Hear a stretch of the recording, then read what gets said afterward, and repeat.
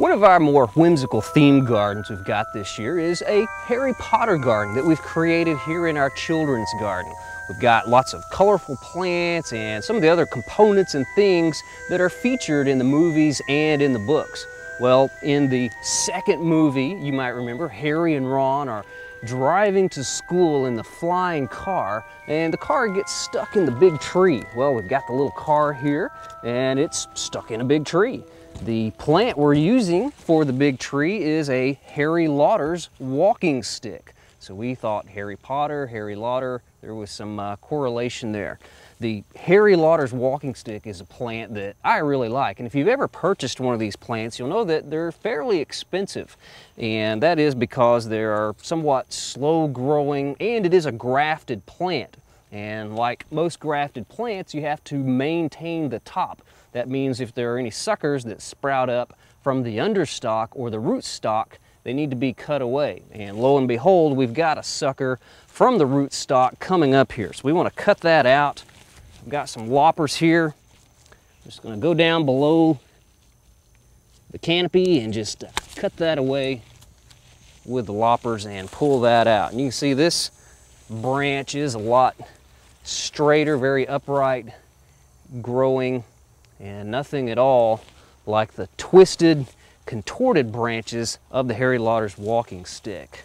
The Harry Lauder's walking stick is a great plant to use for winter landscapes. It really shows up when all those leaves fall off those twisted and gnarled branches. Florists also like using the branches of the Harry Lauder's walking stick in arrangements. Well, another plant that we've got in this area is a perennial that we've had in our children's garden for a few years now. This is the red dragon persicaria. We featured this plant on our program a couple years ago, and we talked about the beautiful pattern of the leaf in this dark purple color. And when the plants first emerge in the spring, you get a whole lot of that color showing up in the garden. As it gets a little warmer, we do get a little bit more green in the foliage. Well, the reason I wanted to give you an update on this plant is to show you that you can't always believe what you read. A lot of the descriptions for the red dragon persicaria listed as being 24 inches tall or maybe 36 inches tall, but if you look right back here, you can see the plant is easily about 6 feet tall. But nonetheless, it is a nice perennial plant to have in the garden for this beautiful color. Well, I want to show you a few other things we have in our Harry Potter garden. Right down here, we've got some straw flowers, just to have some neat, colorful flowers in our children's garden.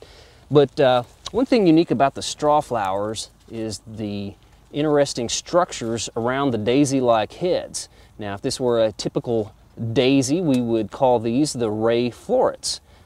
Not petals like you might think, but in the case of the straw flower, they're not ray florets either. They are involucral bracts. And if you kind of touch them with your finger there, you can see why the plant gets its name straw flower. Very straw-like in its texture and makeup. But a wonderful tender plant, native to Western Australia. Good plant to tolerate the heat and can handle a little bit of drought.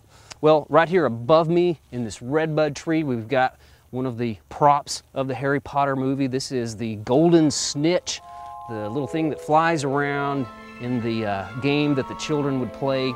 Well, we had some children come out here and they were playing the game and they caught one. They caught one of the golden snitches, so we hung it in the tree. So if you've never seen one up close, this is what it looks like. And of course, if you're going to be playing the game, chasing the golden snitch, you have to have a broom to ride, is that right?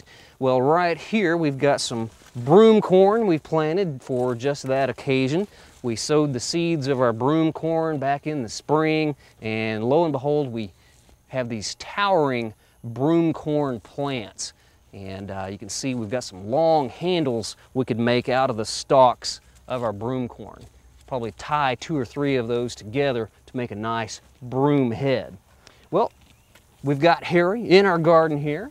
He's kind of pulling double duty as a scarecrow here to kind of help chase away some of the critters that might come by.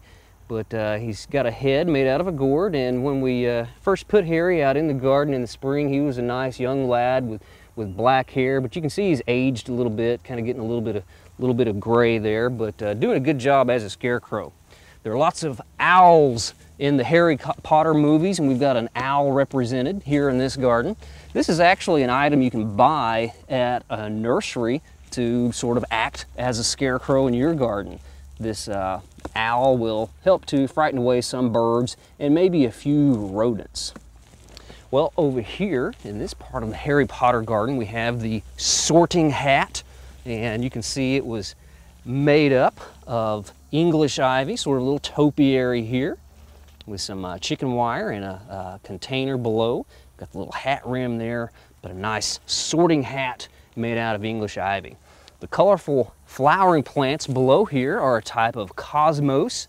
This is Cosmos sulphureus. It's a different species than the other typical cosmos that we see with the pinks and the red and white flowers. Cosmos sulphureus, as you might think, with a name like sulphureus, the flowers are going to be yellow, orange, or sort of a red-orange. And these have done really well for us this year. Cosmos seem to perform best in the garden if they are direct seeded. And we've had some of these plants reseed and sort of make a thicker display in the garden. Well, some of the other items we have in our Harry Potter garden include a pot of mandrakes or mandrake simulated plants with some asparagus ferns and baby doll heads. We've also got Moaning Myrtle's toilet in this garden, our continually running commode fountain in a part of our children's garden here, and the big snake that was also featured in that episode, or that Harry Potter movie, is also present here in this garden, made up of green and gray Santolina. Well, if you're in the Stillwater area, you might want to bring your family by and check out our Harry Potter garden here at our studio.